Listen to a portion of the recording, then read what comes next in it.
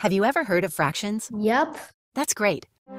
There is a big blue square. I want you to hit it with a hammer.